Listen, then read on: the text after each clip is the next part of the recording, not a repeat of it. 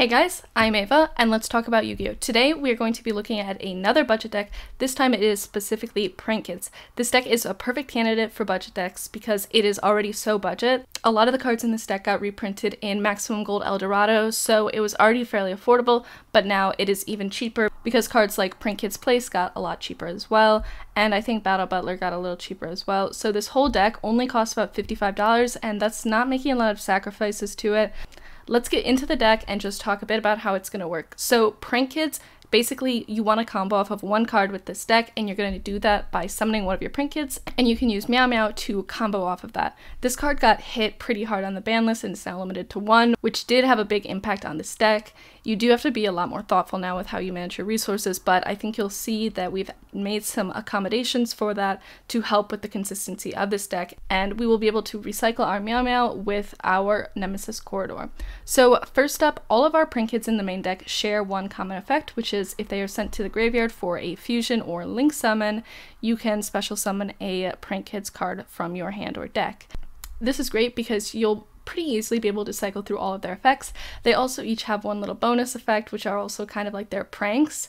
So for example, Lamseys you can burn for 500, Dropseys you can gain 1000 life points, and Fancies lets you send something to the graveyard. So you're going to be wanting to use all of these cards every turn if you can, because you want to use their effects every turn. They are once per turn, so it's pretty easy to go through all four of them. And the burn and life point gain doesn't seem that significant, however it can make a big difference, especially the life point gain, and just kind of make up for any differences between you and your opponent or give you the lead in the game. So they're all fairly straightforward. Next up we have Nemesis Corridor. This card is in here so that we can get ourselves a Meow Meow back more easily. As you can see, you can target one of your banished monsters, add it back to the deck, in this case the extra deck, and also special summon this card, which is just really good. It can also be useful for link summoning, but overall I think this card is really good to have in here.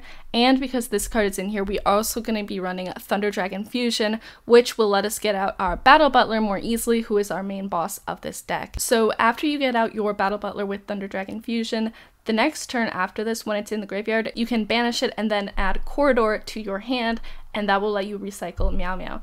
So Meow Meow is so important because one, it's a link one, and also it has an effect in the graveyard where if you banish it, one of your Prank Kids monsters that requires a tribute to activate its effect doesn't have to be tributed. So this is going to be really useful in combo with Battle Butler because its effect is so powerful. Basically it lets you Raigeki. This is however in exchange for tributing it, but with Meow Meow you can get around that and you can effectively Raigeki twice with Battle Butler. So you can see why it's super important. It's also useful for your other Prank Kids cards as well. It works with any of them that require tributing, so that is going to go for your Rocket Ride, your Dodo Doodle, your Bow Wow Bark. It works for any of them that require being tributed for their effects to activate. Just a note, this has to be when it's your opponent's turn to work, but I don't think that's that big of a barrier. This card's effect is still really good. So next up in our deck we have Effect Veiler. This is just going to be a really good hand trap, and it's super budget and it just works well in this deck. Next up we have Forbidden Chalice. We're running 2 copies of this. It is another hand trap. We also have Pot of Desires. We're running 2 copies of this. This card's a bit iffy, but including Pot of Desires will give you extra draw power, and I thought it was worth it for the risk, which is that you could banish your Corridor. That's also why we are running 2 copies of Corridor in case you banish one of them. Hopefully you aren't so unlucky that you banish both. We are also going to be running 3 copies of Polymerization for obvious reasons because this is a fusion monster dependent deck, and we will also be running a Thunder Dragon Fusion, which works well with Corridor and also to get ourselves a Battle Butler. So that's why we are including that, and it helps us recycle our cards and helps us get our Meow Meow back. Next up we are running Prank Kids Pandemonium. We are going to run 3 copies of this. This card's really great. It lets you fusion summon a Prank Kids card with monsters from the hand or field, so it's effectively like Polymerization. After you do this, you can only normal or special summon Prank Kids monsters for the rest of the turn, but also note that this card does not say once per turn. You could use this multiple times in a single turn, which is really great. Next up is Prank Kids Pranks, which is going to be good if we're in a fairly drawn out duel because you will be able to recycle a few of your cards and also get an extra draw, so that's fairly good as well. This gives us some additional draw power. Then we have our Field Spell, which is going to be at Prank Kids Place. This card gives you an effect when you fusion or link summon a Prank Kids monster, and this depends on whether it's being link summoned or fusion summoned. If it is link summoned, your opponent's monsters lose 500 attack, and if you fusion summon a monster, yours gain 500 attack. Also note that when you activate this card, you can add a prankkids monster from your deck to your hand, and we are effectively running 4 copies of this because we are also including terraforming, so it'll be fairly easy to get this out. And also some of your cards will let you search for spells, which we will get into later. Next, we are running 1 copy of Called by the Grave, 1 copy of Instant Fusion, because like I said, this is a fusion deck, so why not include it? We are running a Monster Reborn in case we need it, and we're also running 2 copies of There Can Be Only One. So this is going to be super great in our prankkids deck because each of these cards is of a different type. So this gives you a huge advantage because, as you can see, all of our prankkids are different types, and these cards are also fairly diverse as well, so this is just going to be really good for us and a good floodgate for our opponent. If you want it to be a total degenerate, you could include Mystic Mine in this deck, but I am not going to do that because I want to maintain the few friends that I do have. So in terms of our extra deck, we have Battle Butler, which is going to be our boss, and it effectively lets us ride Geki. This will be really great if we can do that and also keep it on the field, but it's fairly easy to get out, and we are running 2 copies of Battle Butler. Also note that if your opponent does destroy it, you can special summon a non-fusion monster from your graveyard. Then we have Rocket Ride. So this card can let you go in for direct damage, but that's not super important. Also, you can tribute it and get 2 prankkids back, so that's pretty useful. It just works pretty well. So next up we have Weather Washer. This card is going to give us a bit of protection from our opponent's effects. If your prankkids is attacking, your opponent cannot activate any card effects until the end of the damage step, so that's pretty useful. And also it has a bonus where you contribute it and also summon 2 prankkids cards, so that is a common theme across these. And also note that if you use Weather Washer, they cannot be destroyed by battle this turn. This is going to be really good for making sure we can have all of our prankkids out every turn and use all of their effects, because if you can burn for 500 damage and also gain 1,000 life points each turn, that's going to be really good. So then we have our 2 Xyz monsters. First up, we have number 41 looking super cute there with those pillows. This card is just a good generic card to have.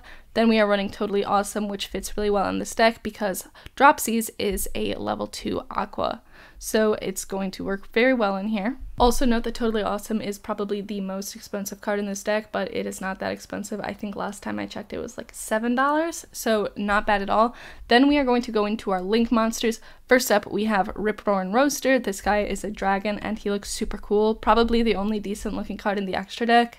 I do love the way the Roxy's, Lampsies, Dropsies, and Fansies look, but I'm not too keen on the extra deck monsters, but I think this guy actually looks pretty cool. So this will let you do some back row removal. So this is pretty useful because Battle Butler lets you remove monsters, Roarin' Roaster lets you remove back row. So this will be good if you're playing against a deck that has a lot of traps, something like Eldritch. This will be pretty useful for that, especially if you have Meow Meow, because you'll probably want to use this effect more than once. So if your opponent does destroy this card, you do also get an effect, which is you can add a card from your graveyard to your hand, which is pretty solid. Then we have ourselves Nightmare Unicorn, and we will also be running Nightmare Phoenix. Both of these are just really good generic Link monsters, so you're seeing them in here because they're also fairly cheap, especially after the reprint. Then we are running Prankkids Dodo Doodle Doo. You might also want to run 3 copies of this depending on your deck. Maybe if you don't have Totally Awesome, you could run a 3rd copy of this, but basically this lets you search your spell and traps. So this is going to be really good if you need to get yourselves a Prankkids Pandemonium. This is the way to do it. You can also attribute it to add 2 Prankkids cards from your graveyard to your hand, so that's fairly good, but I think the main appeal of this is going to be that first effect, which will let you get out Pandemonium, because that is very solid. Unfortunately, it is only once per turn, so you couldn't just loop this and loop this into Pandemonium multiple times, but still overall a very good card. Then we are going to be running 2 copies of Bow Wow Bark, and this will let you get an 1,000 point attack bump, and also you can tribute this and add 2 Prankkids monsters from your graveyard to your hand. This is excluding links, but you could use this with fusions.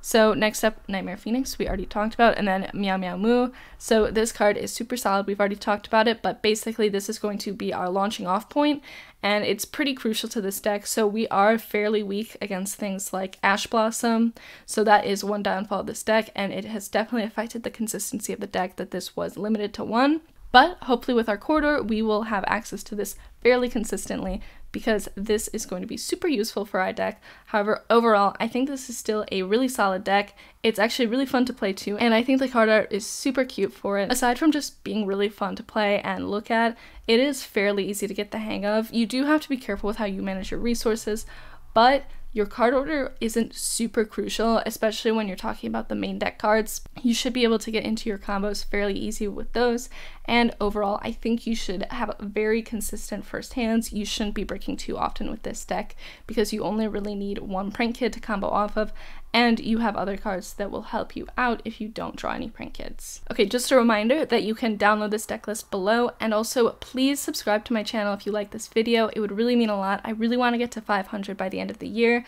and also comment below what you think I could add to this deck to make it better. Do you think that I should be running Pot of Desires? That's what I'm wondering about, because it's a bit iffy when you are relying on things like Corridor.